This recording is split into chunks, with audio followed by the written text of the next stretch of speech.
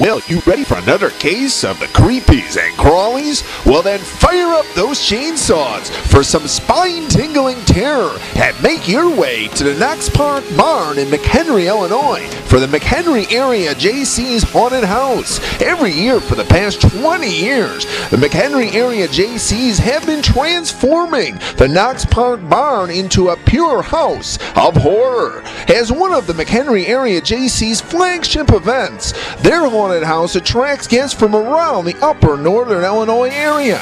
Matt from the McHenry Area Jaycees tells us about this location and more about the haunted house. Well, McHenry Jaycees have been having the haunted house here for 20 years this year. So this year's our 20th anniversary, and the barn itself is over 100 years old, and it's owned by the city. They donate it to us every year, so that's real nice of them. It's a real cool setting. It's set away, it's secluded. You can't see like the barn from the parking lot as you're walking up, so it's real neat. Matt, who serves as one of the builders for the haunted house, now tells us about some of the haunted house's new rooms this year. Yeah, we have quite a few new things. We have a new electric chair prop. That's a pneumatic prop. We have this maze with a custom tilted wall in it that kind of throws people for a loop. Some other air machine gun, things of that nature. Right, then tell us, how soon in advance do you have to prepare for something like this, and how many committee meetings do you usually have? Well, we have a committee meeting every month of the year, but unfortunately we only get 1 month to build. That's it, because that's as soon as the city will let us get in the barn, because they store their equipment in here the rest of the year. So a month is all we have to prepare. Matt now tells us about who helps make the McHenry Area Jaycees Haunted House a success, mainly members of the community, he notes.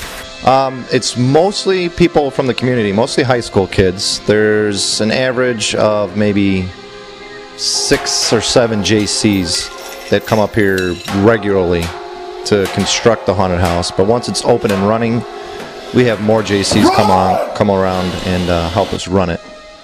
And then more high school kids and other people from the community come in and help us run it once we're open. Right, and now as far as your costumes and your masks, are they something that you use over and over again, or do you find yourself buying or getting things donated from year to year? All the above, actually. We buy every year, we reuse, and people donate stuff to us. We had a lady from somewhere in Wisconsin donate a bunch of stuff to us this year.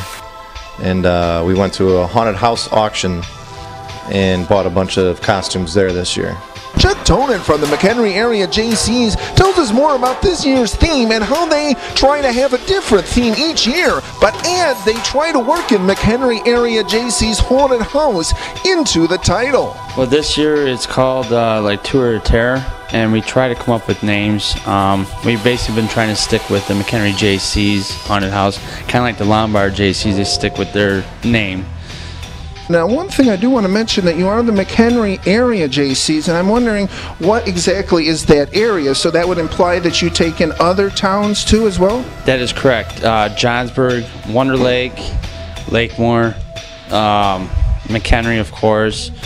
You go up this way towards Crystal Lake. Right before there you got Prairie Grove, and yeah, it's the surrounding neighborhoods of McHenry. And as we were mentioning, that you have a certain amount of committee meetings, and you actually have one every year, so throughout the year you're getting new ideas and you're taking more committee members throughout the year then? Yes. We're every year we're always expanding on committee members and stuff. We normally have anywhere from 5 to 6 people, and then it goes bigger as we go on. Chuck tells us about some of the rooms at the haunted house. Well, we got our normal rooms. We have the car room, and we made some new mazes and made some longer hallways and started to elevate the floors. And as we were mentioning, a lot of different people from the community and a lot of Jaycees and a lot of high school students. Do you find yourself a lot of the same people being monsters, or do people each year from year to year take a different position, maybe carpentry or setup or things like that? Yeah, I'd have to say they do tend to move on from being monsters to actually building. Like this year, our chairman is Joe Panic and Dean Pease. They usually did the monsters and stuff. Now they're building. He's in charge of the haunted house this year. So it's been working quite well with the high school people, teaching them new stuff every year.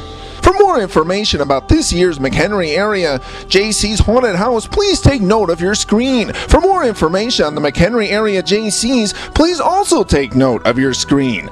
A spooking we will go, and a happy Halloween.